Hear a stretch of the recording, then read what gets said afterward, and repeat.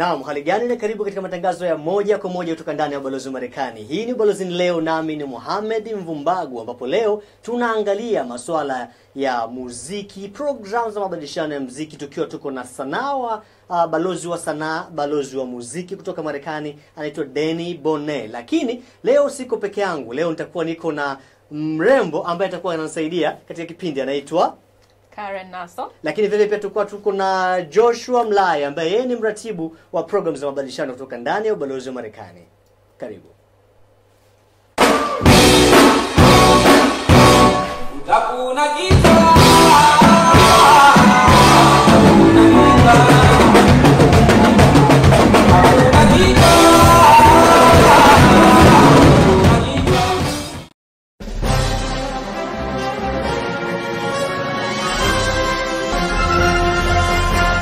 Naam, kama nilivyokuwa nimekujuza, basi leo tuko na Joshua Mlai ambaye ni mratibu wa programs za mabadilishano kutoka ndani ya Ubalozi wa Marekani. Habari yako tena Joshua? Salama sana. Karibu sana studio yetu. Asante sana. Naam, lakini vile pia niko na Karen Naso ambaye atakuwa ananisaidia katika kuweza kuuliza maswali, lakini pia katika kuongoza na kuratibu kipindi chote cha Balozi leo. Siku ambayo hautaiona hii sura, utaona sura ya Karen Naso.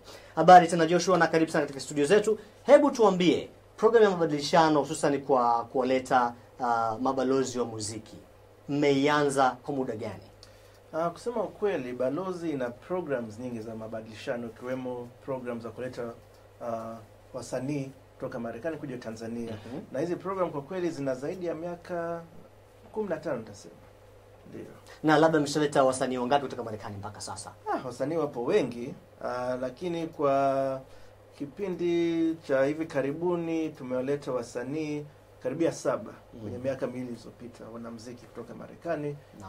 Kuna group moja inaitwa Natalia Zuckerberg ikaja mwaka 2017. Mwaka huu mwezi wa 3 tuleta group nyingine inaitwa Heart Society, na mwezi wa 8 tupata bahati ya kumleta Deni Bonet kuja kushirikiana nasi. Karen, nilifikiri labda wameshaleta msanii kama Beyonce hivi. Unajua ingependeza sana. Lakini hao ni wasanii ambao mnaangalia ama mna vigezo gani vya kuangalia wasanii? Yaani tunachokiangalia ni wasanii ambao kweli ni wanamuziki wazuri kwenye kipande cha kuimba, kupiga vyombo, lakini pia ambao wanaweza kufundisha wanafunzi. Kwa mfano Deni akuja kwa ajili ya kufanya warsha Zanzibar.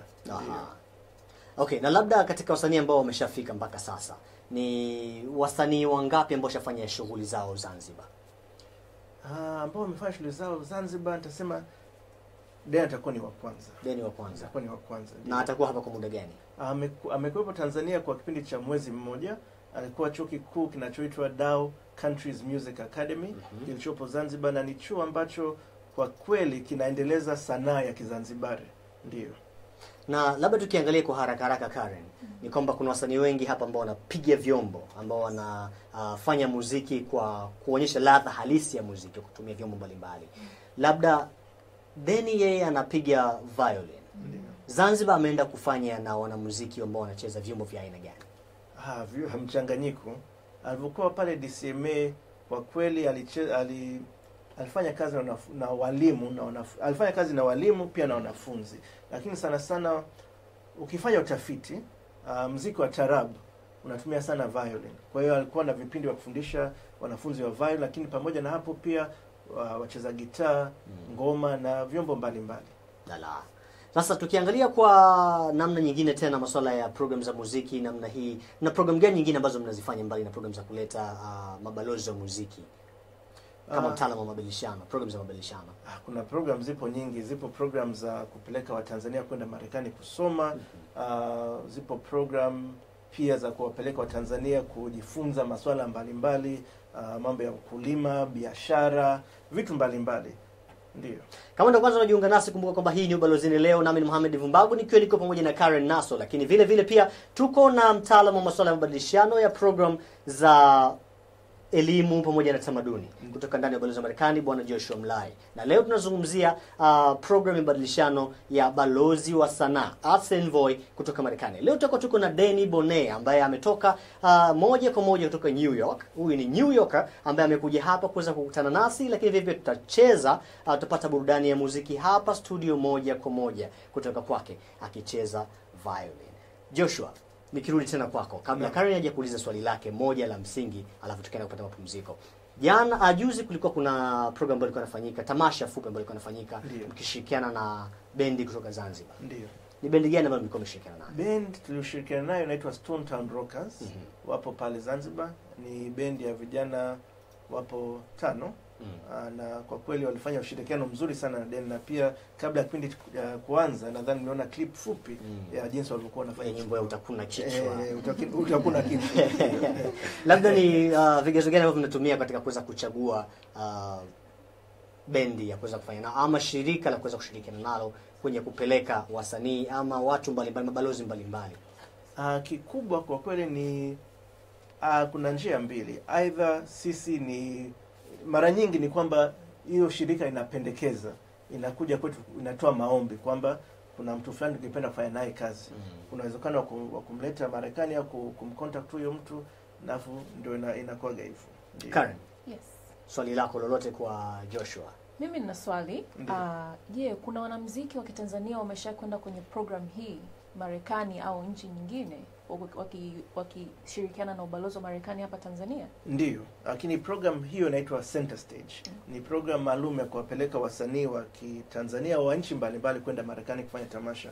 Kwa mfano, tulipeleka band moja ya Tarab, na mwaka juzi tulipeleka band moja ya Sengele Marekani, ndio wakafika Washington DC wakatumbuiza vizuri sana na watu wengi. Kwa hiyo kuna shabiki wakubwa sana wa Sengele kule Marekani pia. Niliona ilikuwa ni Jaguar walikuwa wanaenda kule. Jaguar Music ndio. Sipati picha wa Marekani nikiona wanaserebuka na Sengeli wanakuwa wanacheza namna gani. Okay, kama ndio unajiunga nasi, hii ni Ubalozini leo. Kumbuka kwamba unaweza comment swali lako lolote kuhusiana na programu hizi za mabadilishano za mabalozi ama wasanii, mabalozi wa sanaa tuseme. Lakini vivyo pia chochote ambacho unataka kuweza kufahamu kuhusiana na programu za mabadilishano, kwa bwana Joshua Mlai yuko hapa, ataweza kutujuza na kutufahamisha zaidi. Tulikuwa tuna tamasha moja zuri sana pale ilikuwa ni Little Theater, tukiwa tuko na Deni Bonet, lakini vivyo pia wakishirikiana na Zanzibar Rockers. Stone Town Rockers. Tunaenda kupata mapumziko mafupi, alafu tukirudi tutarudi na Deni Bonet hapa studio.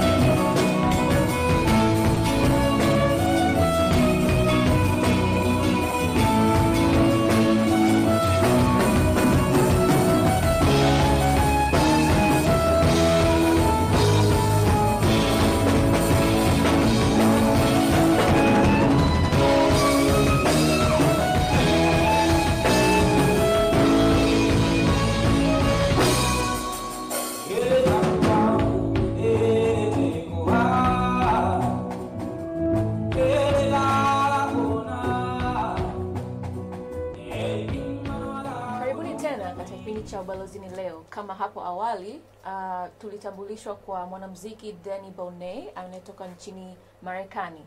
Deni, welcome to the show. Thank you so much. Karibu.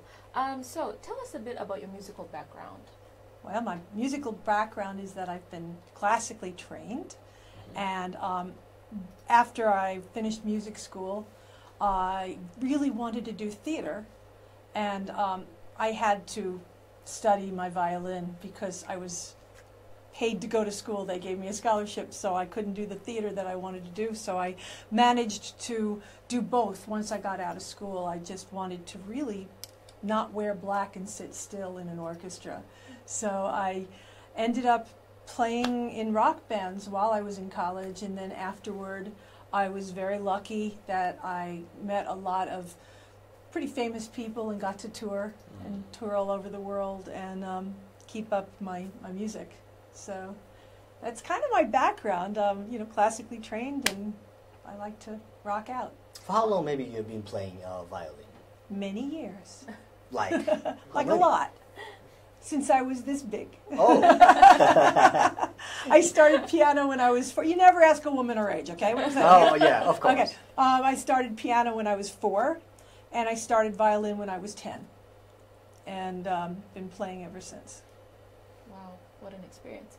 So is this your first time in Tanzania? It's actually my second time in Tanzania. Okay. I came here a year and a half ago in January when it was really hot. But I did the safari, and we did a week safari around the Serengeti and, the tourist things. And it was, to me, life-changing, absolutely life-changing to see the migration and the crater and Lake Manyara. And then the last week, we did another week in Zanzibar where we did beach, then a couple of days in Stone Town. And I ended up meeting some of the musicians from the academy, from the Dow Countries Music Academy, and I ended up going to the school and doing a little workshop and a little mini concert, and they asked me if I would like to come back to do a residency, and I was, sure, let's do a residency. And then they worked with the embassy to get me back. Kwa hiyo Deni yeye ameshafika Tanzania mara mbili. Mara ya kwanza ilikuwa ni alipokuja kutembelea mbuga za kitalii hapa kama mtalii, sivyo? Lakini vile vile pia baada ya hapo alikuwa tena, ndo hii ni mara ya pili kuweza kufika. Ala. I didn't get any of that. That's Swahili, you should practice. But I'm working on yeah, it. you should Mambo. practice it. Poa. Yes. Habari. Sorry. So your residency has been a month long? A whole month, yeah. What are your goals after you complete your residency here? Oh, to sleep for about a week, but unfortunately I go back and I have shows. I get off the plane on Wednesday and I have shows Friday and Saturday, so I don't have a lot of time to recuperate. But my goals are to seriously sit back and think about everything that I just experienced, which was remarkable. And I would love to come back. That's one of my biggest goals. I love it here. I truly love it here. Tanzania would love to have you back. Thank you. I mean, I would. Yeah, of course. With the good music. Well, if it's up to you guys, I'm coming With back. the good music, of course. We'll come back at any time. So, tell us, would you like maybe to have some more collaboration with more artists? Absolutely. Absolutely. I would also like to work with the Stone Town Rockers again. They are so good. I mean, I believe in my heart of hearts that the Stone Town Rockers have what it takes. They have that little spark. There's something that you meet. You know, Erasto is an amazing singer. I mean, his voice, really hits a special nerve with me that I think is world class. And I think they're all world class players. They just need to be put into shape a little bit. And we did that. I was worked with them on their performance and their stage presence. And we worked on, really on their arrangements and, stressing the fact that, you're not a bar band. You're more than that. You can't just jam forever. You have to have arrangements. And, it was wonderful. They listened to me, and it was great. And I listened to them because these were a lot of rhythmical things in their music that weren't completely natural to me. But, once you feel it, you feel it. What are you holding? That is it's actually an acoustic electric violin, so it does have, little plugs here. And does it work? Yeah, you want to hear it? You sure? Can we play something with it? Sure. Okay, kama ndio unajiunga nasi, kumbuka kwamba hii ni Ubalozini leo na huyu ni Deni Bonet, lakini pia niko hapa na Karen Naso tukikuletea moja kwa moja kutoka ndani ya Balozi Marekani. Tunaenda kupata muziki sasa kutoka kwa Deni Bonet ambaye anatuburudisha hapa studio, alafu tutarudi tena na Karen akiwa na maswali zaidi.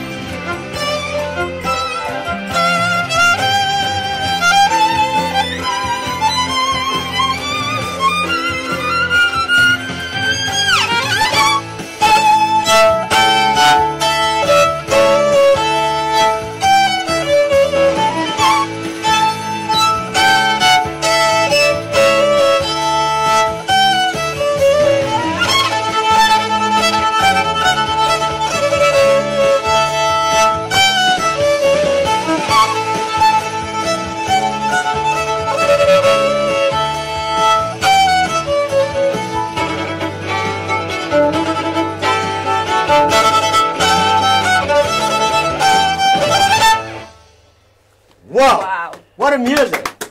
Quite a talent. Woo! For many, many years you've been playing violin. Do you play any other instrument? I do. How many instruments do you play? How many instruments? Can we count them? Sure, if you can. I play piano. Uh-huh. Piano is a main instrument for me. I play viola, which is like a large version of this. Mhm. I play guitar. I play ukulele. I play accordion. I love my accordion. And that's about it. Did you try any other African musical instruments? Not really, because they use violin. Mm. So I didn't have time. I was working from morning to night. I had really seriously, in the whole month, I think I had 2 days off. Okay. And I'm happy about that. I'd rather work than not work. So we rehearsed and gigged. I gigged with the band too. We went out. We went to Nungwe, and we went to Upendo. We drove all night. Got back at like 3 o'clock in the morning, and then next morning turned right around and went back out the next day. So, and then I did workshops. A lot of workshops. I did a lot of songwriting workshops while I was here teaching.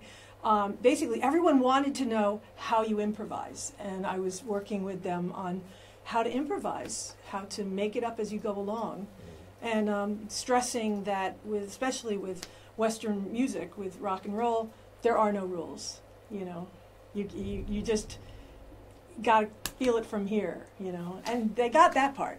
You seem to have a lot in common with Zanzibari musician that you've been playing with last time. What did you learn from them? Oh, gosh. I learned pole pole. I learned you need to slow down, Deni. You know, I learned from them mostly the rhythm. You know, a lot of the different rhythms that I don't incorporate, which I'm going to try to incorporate some of it in my music. I'm working on a new album. You know, it was just a beautiful exchange because I got to be there for so long. From what I understand, a lot of the Arts Envoy programs with musicians are often pretty quick. You know, in that you'll go in for maybe a week or less. You know, do concerts, do workshops. But this was different. I got to do 5 workshops in songwriting, and I did a workshop with all violinists, you know, where there were like 8 violins, and I was teaching them how to help each other. You know, I'm not going to be here, so you've got to help her. You know, and stuff like that, and then working with the band. So I brought a lot of music with me, so I shared that with the school. Okay. You know. And maybe what's the piece of advice that you have for Tanzanian artists, especially musicians? Oh, wow. Punctuality. You've got to learn how to be punctual. That's a biggie, you know. There is a different attitude about being to a sound check or being to rehearsal on time and things like that. And I was tough. I was really tough. You know, it's like if we're going to rehearse at 4 o'clock, you've got to be there at 4 o'clock. You know, and play at 4 o'clock, not just plug in at 4 o'clock, but play at 4 o'clock. You know, things like that. So I would say don't be known as the musician who's always late. Be known as the musician who is always early. So. Bila shaka ni ushauri mzuri, lakini bila shaka pia hakujafahamika kuhusiana na sakata la foleni za hapa na pale ambazo pia zinaeleweka. Yes. Au sivyo? Yes, labda kitu cha mwisho cha kuzungumza na Deni kabla hatujawaga watazamaji. Well, Deni, you've been around the world. Yes. Which out of all the countries that you've traveled to, which one is your favorite? Your most favorite? My most favorite, I have to tell you, I'm right here. I'm in my happy place right here. I was hoping you'd say Tanzania. I am not making it up. You know, one of the other things about having been for a month in Zanzibar, which is heaven, you know, it's paradise. It's amazing. I got to really, really live the life. I had an apartment. I had to go to the market and, you know, and buy tomatoes, and I had to really be a part of it. I met my neighbors, and I got to know people, and be part of a little community. And I feel, and we're all writing to each other now, and I feel like that's really different than if I had just gone in, stayed at a hotel, played a couple of workshops and a couple of concerts. This was total immersion, and not that my Swahili is any better, but I'm working on it.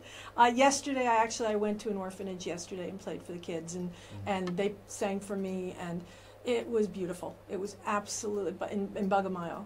Oh, yeah. And it was totally moving, and I was there for a couple of hours, and I actually had each of the kids play my violin, which is why I was so amazingly out of tune when I had a lot of tuning to do. But, you know, I've got pictures and pictures of each kid, you know, and I'd have them put it under their chin like this, you see. Here, come on, you can do it. Yeah, can I? Looking good. They did it like this. Here, hold that. Okay. You're going to learn how to play. You're going to play right this. That's a very good opportunity. This is what I did with the kids. Okay, now hold that just like that. Okay. And what we would do, all the kids would go, Karen, Karen, Karen, Karen, Karen. Wow. Just like that. And it was beautiful. That was lovely. I'm going to learn how to play violin. See, and that's what I want them to do now. It was great. Here, Okay. give her back that thing. Oh. Don't run off with her pen. Alright. Kama unakuwa unajiunga nasi kwamba hii ni Ubalozini leo, nami ni Mohamed Mvumbagu. Tupo na Deni Bonet, lakini vile vile tuko na Karen Naso ambaye atakuwepo kadri siku zinavyozidi kwenda. Ni sura mpya ambayo imekaa hapa ndio imeshafika nyumbani, ama si? Niko nyumbani. Aha. Kwa upande wa maswali ama maoni ambayo umetuma kwa siku hii ya leo, tunaomba radhi kutokana na muda kuweza kukimbia zaidi, lakini tunashukuru sana kwako wewe ambaye umejiunga nasi kuanzia mwanzo mpaka mwisho wa matangazo haya. Hadi wakati mwingine. Kwaheri kwa sasa.